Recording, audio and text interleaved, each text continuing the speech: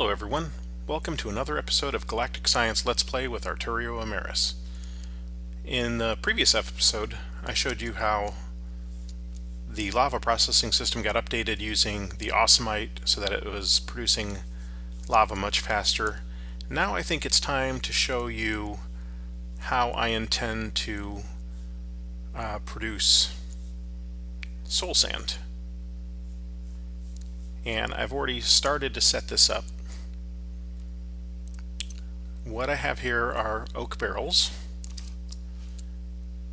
and I have some water generation here.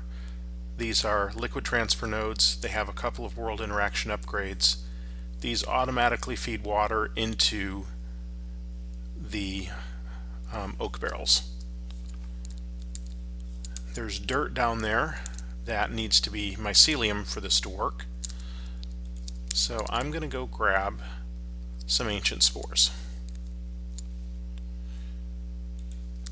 And I need 8 of these, so I'll put the other 8 back. I don't need all of them. I could actually make do with just 2. I could infect 1 dirt block on either side and just let it go.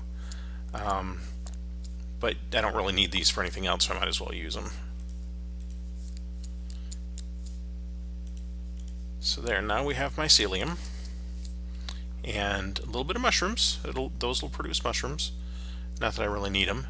And as you can see, these are slowly transforming into witch water.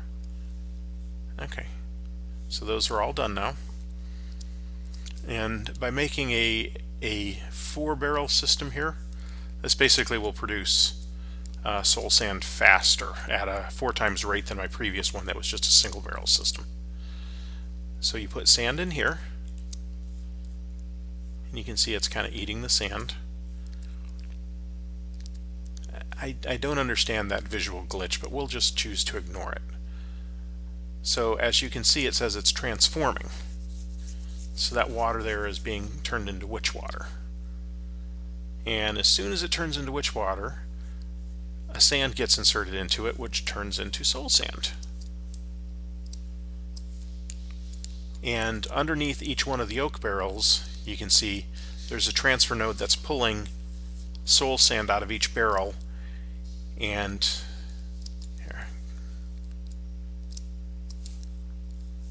that's getting fed into this barrel here of soul sand.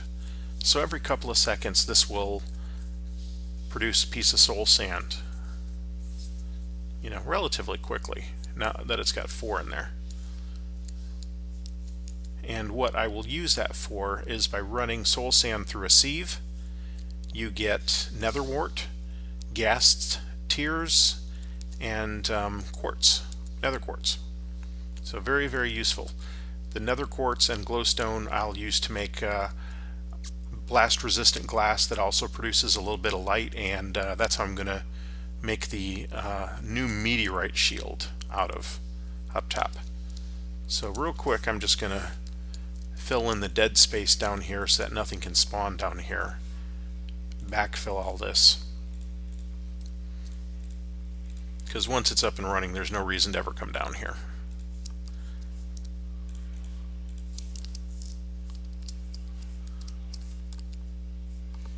Give me just 1 second. This won't take long. Now on this side, I gotta leave a gap for that mycelium, because if I cover the mycelium, I think that kills it and turns back into dirt, and then this stops working.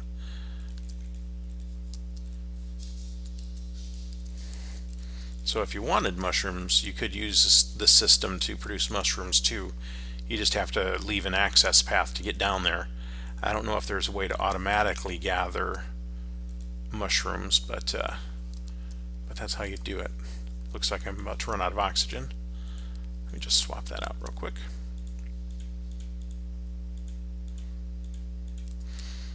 Okay, and as you can see, in that brief period of time, this has made nearly, well, more than half of a stack of soul sand. So very, very useful. Now at some point this will all get backfilled too, and this will all be underground. The layer that I'm standing on here will be this layer here will be the ground floor. Eventually, when I have enough resources to make enough factory block to cover this floor. The entire floor will come up one level. Okay. So from the last time you saw, which was just actually in my time just a few minutes ago, this system has produced 35 broken ore plus another 5 of these, which is actually quite a bit of iron ore. I'll do that later. This is a good way to produce resources. Just kind of let it run. Let's put that away. I'll go up top real quick and show you the tree farm. But, here, this is kind of a good view of this will be the industrial processing area. And I know it looks very, very large, but I'll make use of almost all of the space. My power generation will be here, my fission and fusion chambers, storage, automatic production. There's going to be a lot going on down here. So all of this space is going to get used.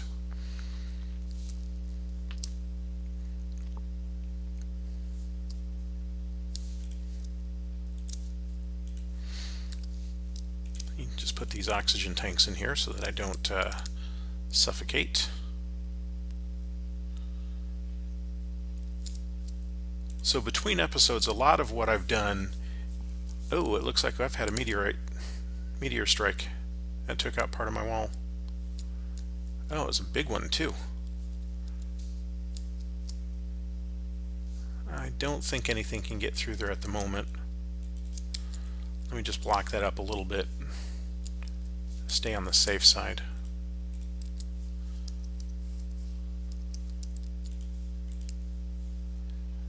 I'll fix all of that later. Now, I put the wall up and tried to light everything to make it safe. I'm in the process of leveling it. Oh, I've got a creeper over there.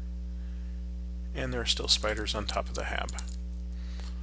Let me kill this creeper. There's Mr. Spider. I don't know where he is.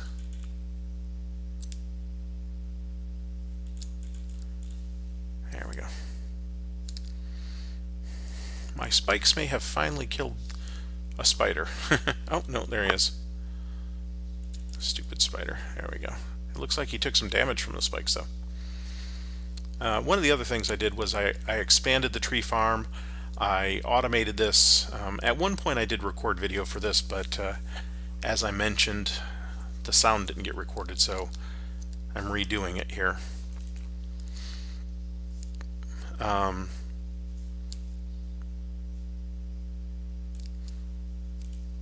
So I'm running out of charcoal. That's one thing that is not automated yet. I have not automated feeding charcoal to this.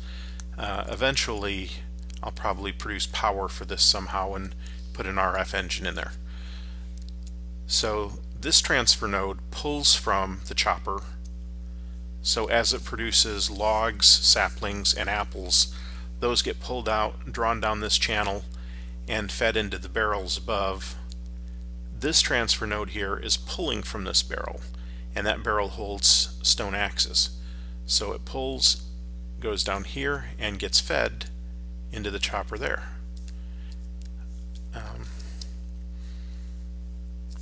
Now, if I wanted to, I could put another barrel here with a transfer node and put charcoal in there, and it would automatically feed charcoal in there. And as long as the barrel doesn't run out of charcoal, the system will keep running. That's not a bad way to go, but long term, if I put an RF engine in there and then give it a power source, it'll run forever, and this will just start filling up these barrels with resources. So this works pretty well for now. Eventually I'm going to need just tons of wood as I start upgrading barrels downstairs. I'll make automated systems for making barrels and barrel upgrades and structural upgrades. So I may expand this farm one more ring around. I may do that, I'm not really sure. Oh, skeleton. You gotta keep moving, changing direction so he can't lock onto you, or it makes it harder for him to lock onto you. Yep, he's locked on.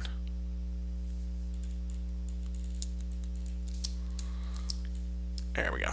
He's dead. So I guess I need to get up there and light up along the top edge of the wall there. They're spawning on that wall and then dropping in.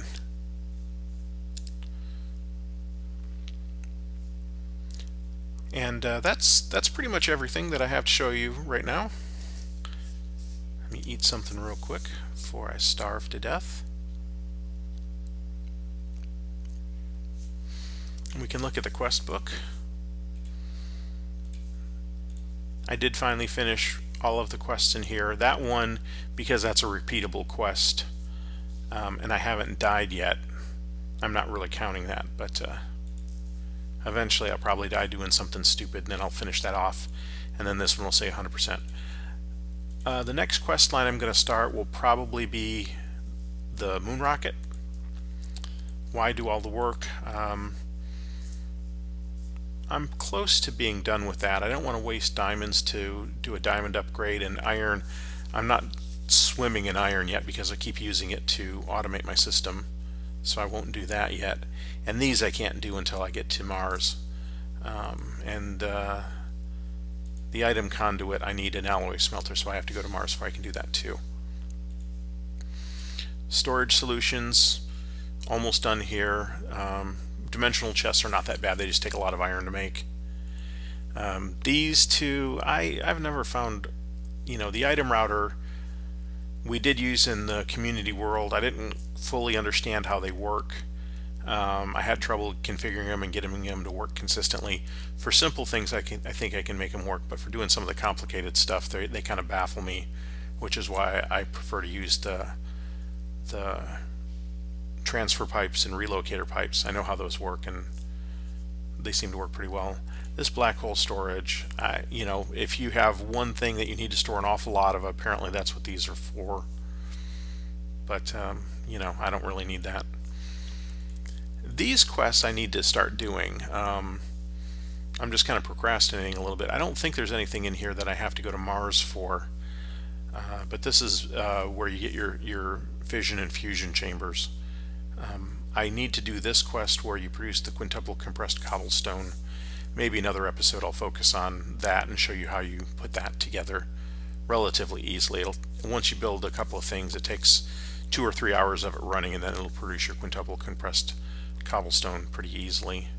And the nether quartz I could do now. I've got the soul sand, I could run it through a sieve. So maybe I'll do that down the road in another episode. But that is it for today. I hope you've enjoyed it. If you have, feel free to throw a like on it. You don't have to if you don't want to, but if you enjoyed it and you want to, I'd appreciate it. I guess it helps my numbers and whether or not I show up when people do searches and stuff like that. I don't really know how YouTube's algorithms work yet, but everyone else says it helps to get likes and comments and subscriptions and stuff. I'm mostly just doing this for fun. So, like I said, if you want to, you can. If not, no big deal. But thank you for watching. Have a good day. Arturio Emerys, out.